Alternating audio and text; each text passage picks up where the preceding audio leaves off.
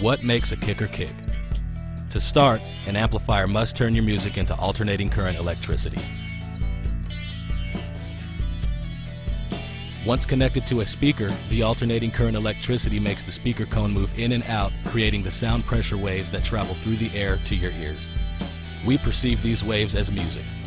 This concept was developed in 1876 when Alexander Graham Bell invented the telephone. Speakers today still use this concept.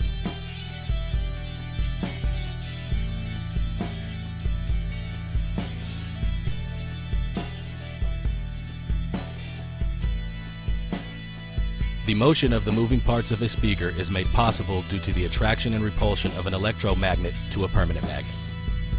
The electromagnet is only a magnet when electricity is run through a coil of wire, which we call the voice coil. What makes an electromagnet special is that its polarity can be positive or negative depending on the electrical charge running through it. When the electricity running through the voice coil is negative, it is attracted to the permanent magnet, and when the polarity is reversed to positive, the voice coil is pushed away from the permanent magnet. The voice coil's up and down movement will be directly relative to the polarity of the alternating current electricity it receives from your amplifier. The voice coil moving up and down by itself won't make enough sound to be useful, so we must add a cone to move more air. This creates pressure waves that travel through space, which vibrates your eardrums, creating perceivable sound. Additional parts are necessary to keep the cone aligned and still let it move in and out. A flexible part called the surround is attached to the top of the cone. Another flexible part aligns the bottom of the cone. This is called the spider.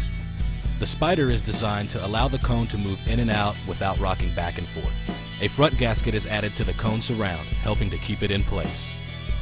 Further stability is achieved by attaching a separate, in this case, plastic part called the spider landing to the outside edge of the spider. To make the permanent magnet more effective, we add a top plate. The top plate is a steel ring that concentrates this magnetic force into a smaller area. Most of the magnetic force is concentrated in a small gap between the top plate and a cylindrical part called the pole piece, which extends the magnetic field and dissipates heat from the voice coil. The rest of the magnetic force and heat is extended through the pole piece to the back plate, which further extends and concentrates the magnetic field. The shape of this assembly is critical to the performance of the speaker. To transfer the audio to the voice coil, a connection is made through flexible wires called tensile leads. These are attached to a terminal where you connect your speaker wires from your amplifier.